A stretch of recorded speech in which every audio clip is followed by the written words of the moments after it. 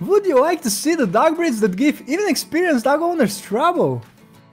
The worst dogs for beginners demand knowledge, experience, and above all, the dedication of their owners to become great pets. What traits make a dog unfit for beginners? Traits of excessive energy, territorialism, aggression, and dominance. Beginners don't have enough knowledge or time to handle these demanding dogs. Before we get on with the list, if you're a new visitor to the channel, I invite you to subscribe and support the channel. And now for the list of the top 10 worst dogs for beginners. Dog breed number 10, the Rottweiler. Rottweilers are strong, daring, and loyal dogs. They can be excellent guard dogs if they are socialized and treated well by their owner. The problem crops up with inexperienced dog owners. Although Rottweilers can be calm, gentle giants, they can also be dangerous and dominant dogs. They tend to be wary of strangers and especially of other dogs and animals. Rottweilers are calm, fearless, obedient, good-natured, attentive, self-confident, peaceful, and brave. They are not great for first-time owners, but if you have some experience with dogs, they should be calm, loyal, and incredibly powerful guard dogs. Dog breed number 9, the Italian Cane Corso. Cane Corsos are exceptional guard dogs that also require early socialization, obedience training, and a lot of physical activity to become good pets. Cane Corsos are attentive, protective, stable, calm, and quiet. As excellent guard dogs, they tend to be very careful and don't trust anyone except for their owners. They need early socialization and training to accept others. They're also gentle and kind toward all members of their family. Dog breed number 8, the Airedale Terrier. Airedale Terriers can become excellent personal guard dogs and tracking dogs. In the First and Second World Wars, they protected military officers. Why are they on the list of the worst dog breeds for beginners? Airedale Terriers are attentive, brave, intelligent, independent, self-confident, and friendly. These dogs are confident and independent, yet highly intelligent, which makes their nature tricky to control for a beginner. If they don't get enough physical and mental stimulation, they can turn extremely destructive. Even experienced dog owners sometimes have trouble with this breed. Dog breed number 7, the Bull Mastiff. The Bull Mastiff is a fearless family guardian and yet a very gentle dog. Still, these dogs require a stalwart pack leader who sets boundaries. Bull Mastiffs are reliable, loyal, devoted, attentive, strong, gentle, protective, calm, and brave. They like thinking for themselves, so they need a lot of obedience training. Often listed as some of the worst dogs for beginners, experts don't recommend them to new dog owners. The Bull Mastiff can also be quite unfriendly toward other animals, so early socialization is vital.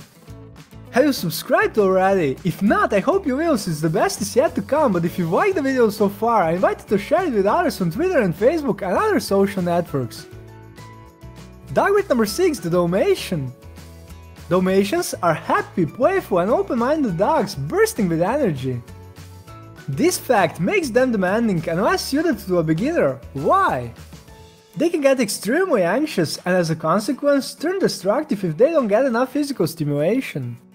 Dalmatians are also energetic, intelligent, playful, sensitive, friendly, and active. Their unique look and great popularity mean they are often chosen as pets.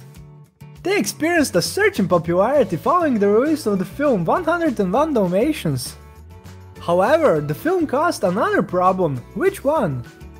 After it released, people started rapidly and unselectively breeding Dalmatians. That brought in some unstable bloodlines and dogs with behavioral problems such as hyperactivity, biting, aggression, and etc. New owners often aren't able to handle these energetic dogs. Dog breed number 5, the Alaskan Malamute. The Alaskan Malamute is yet another of the dog breeds often too demanding for beginners. They are robust and sizable dogs that require a lot of space and don't particularly enjoy staying in the house. They don't deal well with loneliness, yet they like to travel and to live on their own.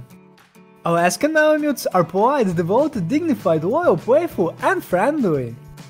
They demand a lot of physical activity, they shed a lot, bark often, and are extremely sensitive. Many dog owners dislike these characteristics and find it tricky to handle these dogs. That's precisely why they are not a suitable choice for beginners. Dog breed number 5, the Border Collie. The remarkable intelligent Border Collie breed often finds itself on the top spot of lists of the smartest dogs.